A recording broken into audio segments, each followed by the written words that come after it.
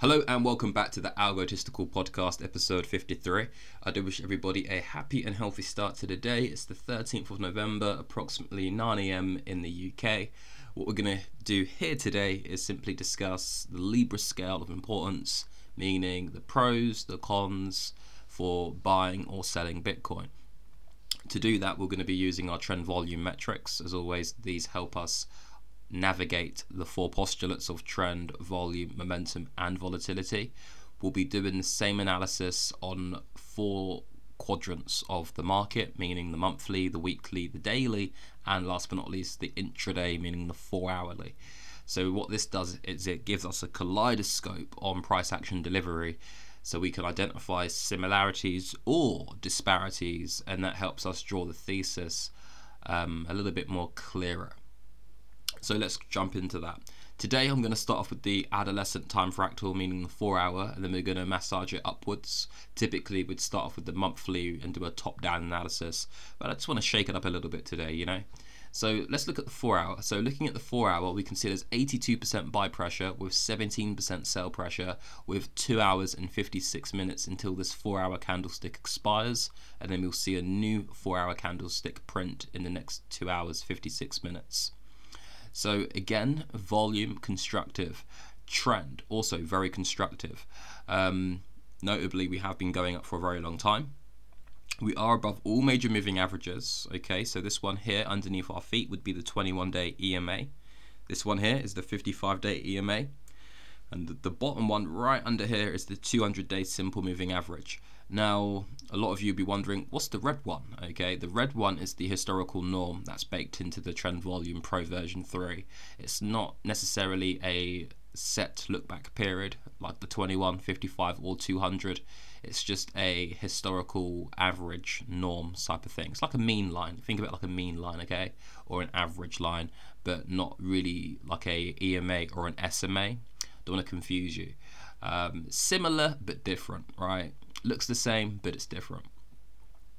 You'll find that this one hugs price action a little bit more tighter than the exponential moving averages and the simple moving averages. So where this differs is it's more on the money. You know, it's more adaptable to the ebbs and flows of the market.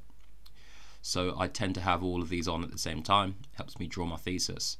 So looking at this, it would tell me to read between the lines. Even though we're above the 21, the 55 and the 200, we are underneath the historical norm, which is a recipe for what's to come, right? It's a signal, it's a signature. And that's to say, as long as we're underneath $37,200 on a 4-hour time fractal, I think we have a hard time going back up, okay? Now, if we do get a 4-hour candlestick above this red line, it will then turn green. Automatically, it will turn green. So it's not like, oh, I think this or I feel that. No, it will change color when it's time to change color, you know, and we posture on that change of color. So again, that's what it is. Now, another thing I want to mention on the 4-hour is that Bitcoin did hit an all-time high last week for this year. So it hit a new yearly high on Thursday. Since Thursday, we have kind of been falling. Not gonna lie, not gonna fluff it up, not gonna blow smoke up your ass through the speaker or through your headphones. I'm gonna tell you the truth, you know, the best way I can see it and deem it.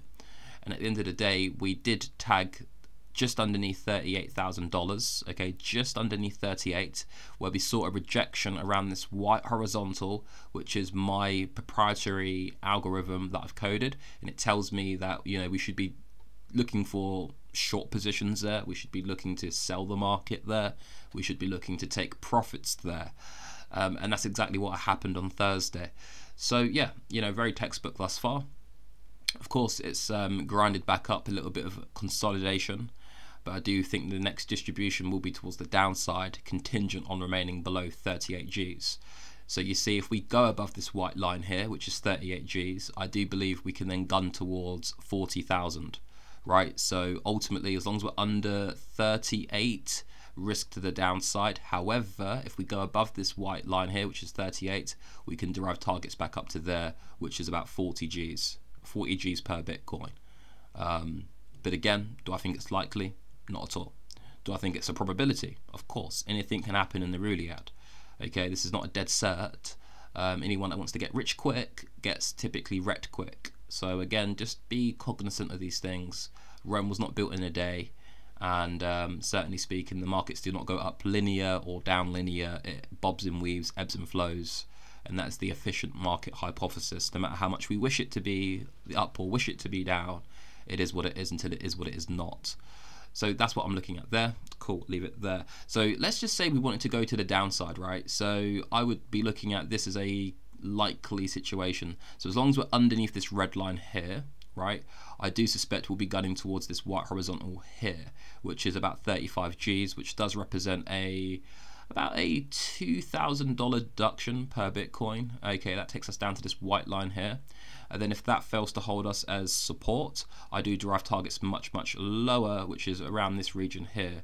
And as you can see, there's multiple confluence lining up with that region here. We've got the 200 curling up into this region, and we've also got this white horizontal that's tattooed on the chart via the trend volume pro version 3. So there's a lot of synergy around that region, which is, for all intended purposes, around $32,000 per BTC. So it doesn't, it implies we can drop, worst case here, about $5,000 until we see a meaningful bounce. Okay, not to say we have to get a bounce there, but I do think the air of probability does heighten that we do get a bounce or a nice little bid off this region. If I'm wrong, again, we'll shatter that and go to the next area of support, which is about 30,000 actually. Yeah, 30,000. Approximately $29,945 if you really want to be cute with it. So whiskers shy of 30 Gs.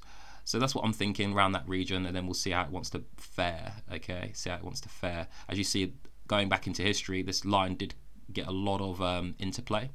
So you can see here, we had this debacle in August and then subsequently fell through to the downside. So just going through some of these past iterations so you can actually see the efficacy of this white line, okay, because it's held us as resistance throughout history, and history doesn't repeat, but it often rhymes. Okay, there's a lot of interplay on these white lines. Just think of them like ping pong. Okay, the price action is the ball, and these white lines are effectively the bats within ping pong. Okay, and you'd expect price action to ping pong between these white lines, and that's how the algorithms make money. It's how the bots and institutions and yeah, I'll leave it there, but that's how the big boys do it, right? Algorithmic. Cool. I think we'll leave it there then. That's the 4 hour kind of fleshed out. Momentum wise, let's quickly look at momentum really quickly. So momentum, we can see stochastics nosediving here. This is the red line you see here. We can see the RSI has been kicked out of the critical zone, something we have been watching methodically for about a week or so now. We got into the critical zone on the 9th of November. We then got booted out the critical zone yesterday between 8 o'clock and 12 o'clock midnight. And subsequently, I don't think we go back into the critical zone anytime soon. Now, as long as we're kicked out, which we are, I do suspect what's in motion stays in motion and we continue to fall. That's in tandem with the moving average convergence divergence, better known as MACD, and that continues falling underneath $37,259. Respectfully, right now we're clinching onto 37 flat, so that does mean we are approximately $259 underneath the moving average convergence inflection. So in layman's terms, we're falling as long as we're $259 under, which we are. So cool. And the stochastic momentum also strengthens the thesis in saying that as long as we're underneath $37,179, the stochastic reflexivity will be picking up velocity to the downside. And also what we can see here is this white line, which represents historical volatility. And we can see that hit a 0 percentile yesterday when we got kicked out of the critical territory. So where we see these red dots turn to yellow, that denotes getting kicked out of the critical zone, which is above an 80 read. And we can see here volatility was underneath a 20 read, which is also the critical zone, but the critical low zone, remember this is measured out of 100, right? So the critical low zone would be sub 20 and the critical high zone would be above 80. So respectfully, RSI got booted out the 80 critical zone and volatility is literally at the bottom of the critical zone, right? Make sense? Hope it kind of does. So again, what we'd expect here is an expansion of volatility from the 0 percentile. And yeah, we'd expect the contraction on momentum to continue to occur from the upper echelons. You know, we got booted out the 80 reads, now we're bubbling around 77. We are seeing volatility creep up, still underneath a 1 percentile, so it's got, you know, enormous amounts to go and expand, basically. And we do see momentum literally buckling heavily, and it will remain that way as long as we're underneath 37.2. So cool, leave it there. I think that's kind of the gist of that. Let's pull up a daily. How are we doing for time? 10 minutes. Okay, let's try and speed up now. So looking at the daily, what do we see really quickly? We've got 67% sell pressure. We've got confluence across all momentum oscillators, meaning RSI, MACD, and stochastics are falling. Stochastics notably have been kicked out the critical territory. That was on Friday. You know, Friday that did happen. Jesus Christ. Let's sip some coffee on that note. And yeah, that's about it, man. We can see what we see here, right? Now let's take the numerator and the denominator, meaning largest number and smallest number, so we can say to ourselves, boom, we've got 37 flat, which is the RSI inflection, and we've got the MACD inflection at 37.4.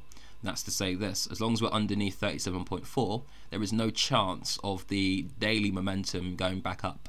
Okay, that's just simple. I'm not going to spend too long on that. Right now we're 37 flat, so we're underneath that inflection by $478, and that's ironclad until it is what it is not. So cool, leave it there. Okay, I think I'll just leave it there for that one. Let's pull up the weekly. Actually, no, for the daily, I want to mention one more thing, guys and dolls. So if we look at these candles, right, in the next 14 hours, beg your pardon, in the next 14 hours and 45 minutes, we will close today, if we close anywhere around here, red, okay? So that means the last time we saw 3 red candles in a row was literally October the 8th. Actually, no, you could have said this actually, October the 12th to October the 10th, around that region. This clusterfuck here anyway, right? If you're looking at the screen, I'd hardly urge you to pay attention to this. This is the clusterfuck we're talking about right here. So this is the last time we had 3 consecutive red days in a row on a daily time fractal. So in layman's terms, about 5 weeks ago, you know, about 5 weeks ago, we had exactly the same signature.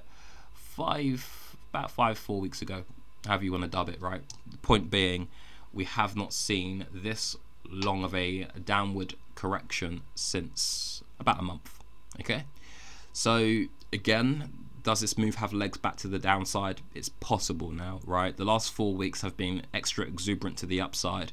We've created a myriad of fair value gaps, meaning buy side imbalances, sell side inefficiencies, posh language for outsized candles to the upside. And I would expect an imbalance to be respected. So what I mean by that is if we've got a buy side imbalance, sell side inefficiency, we'd expect the sell side inefficiency to be delivered, and that's yet to be delivered. So remember, the market is a weighing machine. If it outbalances itself to the upside, bots and institutions will balance it. It's the way it's designed, right? This is why we identify internal liquidity and external liquidity and simply play the gyrations in the middle. Very important. So just to perform the thesis really quickly, I want to quickly mute this indicator, and I'm just going to draw a fair value gap on the chart so you can sort of synthesize what I'm alluding to, because I'm a visual learner myself, so it's very good for me to contextualize this in visual format. So realistically, we're looking at this. So this is the big buy side imbalance, sell side inefficiency. And for the sell side inefficiency, we'd expect targets back down to this sort of area here, which is the green horizontal. Okay, so let's just find our tool quickly and we will illustrate that. So if we get a little arrow here, we're looking at targets towards here, guys and dolls, right? So about here. So that's 31,000. Right now we're teetering just underneath 37. So yeah, I expect a correction around here. That would be perfectly natural. Another thing I want to show you guys quickly is if you've got a BDI, you can see there's another sell side, sorry, buy side. Buy side, sell side, what side, baby, what side? My side. But no, we can see another buy side imbalance, sell side inefficiency as well, predicate much closer to current price action delivery. So specifically this cluster right here at this upper echelon. So what we're doing is here is highlighting this. Let's just zoom in on that so you can see. Okay, so it's this bad boy here, right? So this candle that led us to the all-time high ever this year, right? So the candle that was responsible for the all-time ever this year was on Thursday.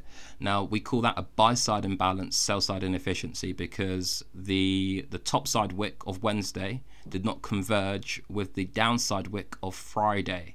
So subsequently there was an imbalance on Thursday, right?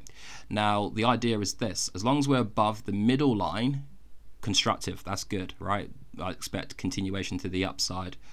However, watch this, guys and dolls. If we close below this flat green line, which is also called the 50% line of the rectangle, or the middle of the fair value gap, or some people, they call it consequent encouragement. So if we're above consequent encouragement, meaning if we're above 36,000, good for us. However, if we do go below $36,000, meaning underneath this middle line, then it would be very much, you know, odds to the downside, statistics to the downside, probabilities, you know, the probabilistic nature enhances drastically. And that's no hyperbole, right? As long as we're above this green box, good. However, if not, becomes very bad. And that's as simple as that. Hand over fist, clear observation. So again, let's quickly get a little arrow so you guys can visualize this. It's very good to get visualizations, right? In between the jargon and the hype rah rah la la talk, because it's very important that you understand this. So look, price action's here right now.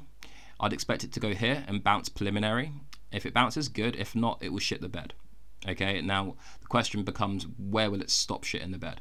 And again, we've got a myriad of buy side imbalances to fulfill the consequent encouragement on. So let's just draw the next major one so you guys can kind of see how I do it. So let's get our geometric, there you go, geometric shapes, baby. So let's copy this there and get that into there. You can see this is the next major one, so we'd be gunning towards this consequent encouragement here. So if we go below sort of, let's say 36, we'd be gunning towards 31. Massive move, right?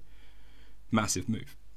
So you can see the floodgates open up. If we buckle out 36, we go straight to 31. That's a 5k deduction per BTC. Huge move, right? Huge move. Then we see how the algorithm wants to fare there. If that fails to hold us as sort of preliminary support, I do drive targets back towards this fair value gap, which is yet to be fulfilled, which is all the way back down to $27,000. Right now we are 37.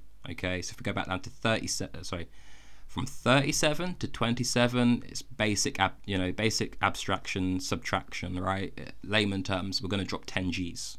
Make sense? We're going to drop 10 G's. Okay, from 37 to 27, that's a $10,000 shave.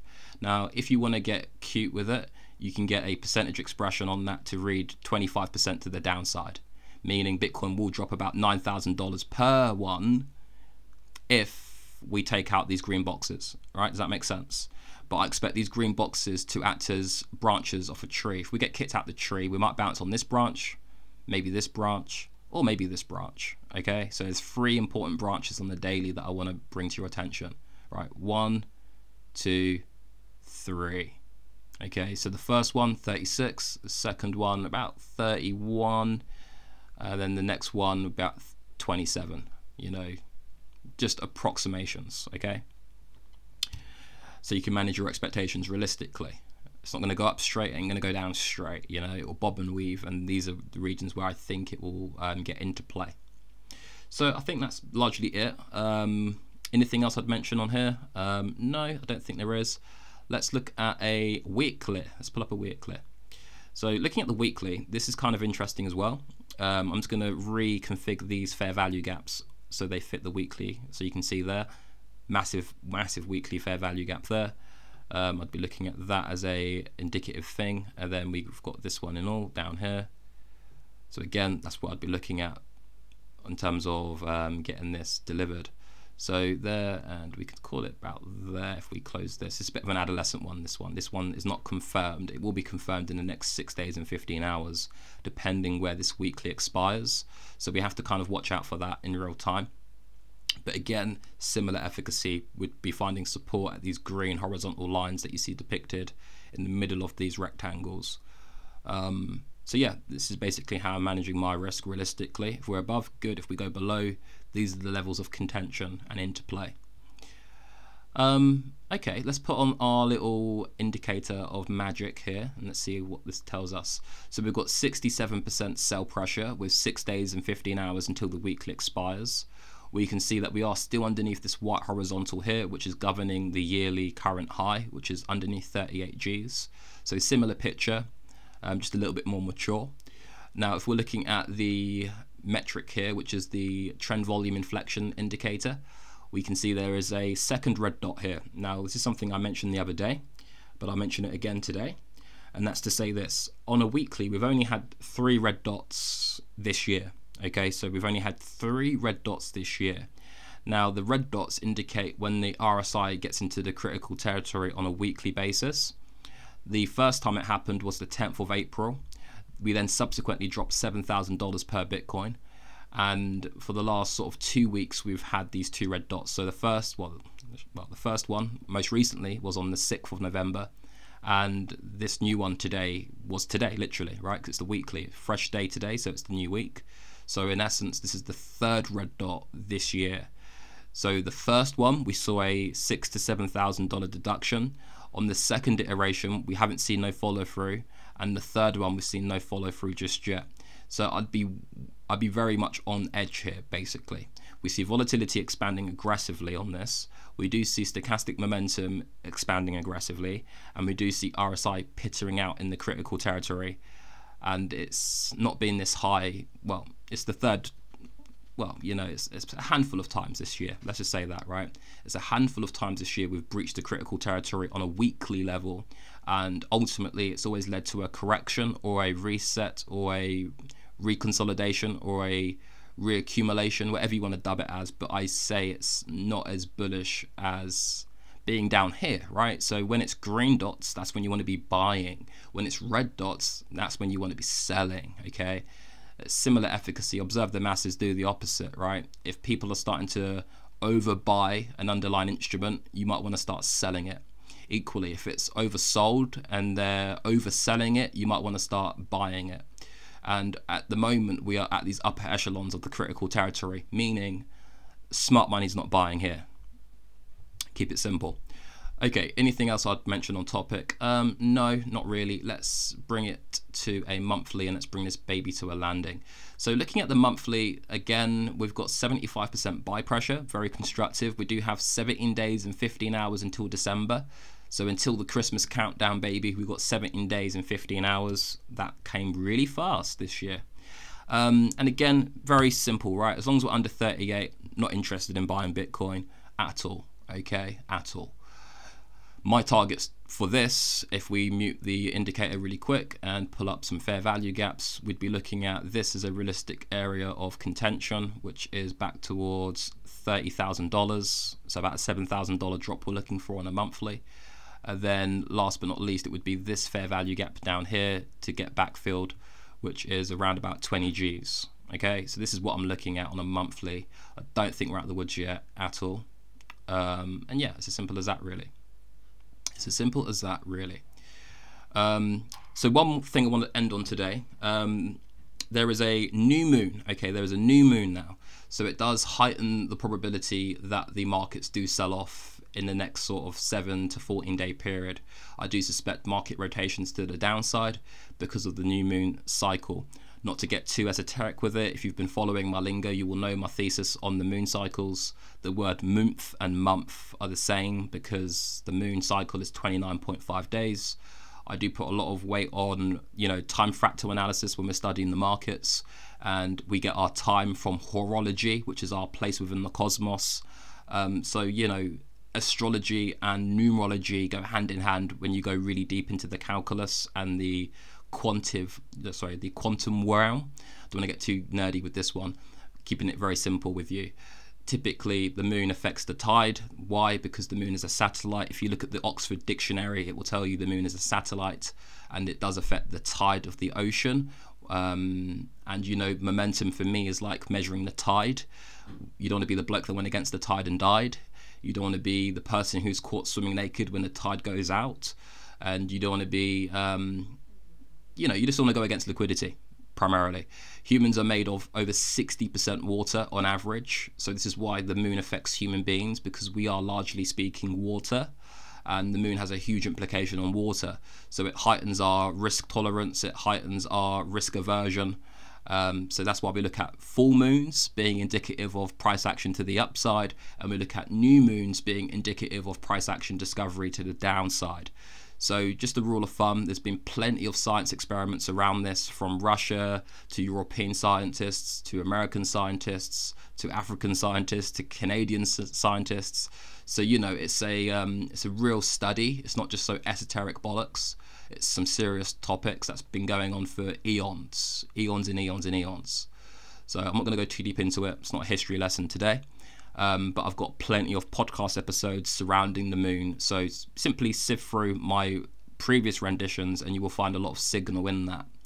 Again, simply go on YouTube, type in moon cycles, or go on to ChatGPT, type in moon cycles and the market, give me a table of all the scientific studies, and it will do that in a heartbeat. So there you go, seek and thee shall find.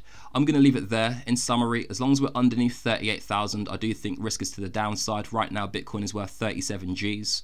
So we're still underneath that inflection from last week. Okay, we've been falling ever since Thursday. And what's in motion tends to stay in motion till it stops. Word to Newton's law of physics. Word to Elon, he's seen many men and many women break the rules of woman and man. But no woman or man has broken the rules of physics or laws of physics. So when it comes to this numerical study, this is how we anchor our thesis into this dimension of time, volume, and price. And I'm going to leave it there. So yeah, each one teach one. Socrates once said, one thing I do know is I do not know everything. So, you know, vires and numres, that's Latin for strength and numbers. Seek and you shall find. I'll leave it there. God bless. Have a great week, and I'll be back on tomorrow.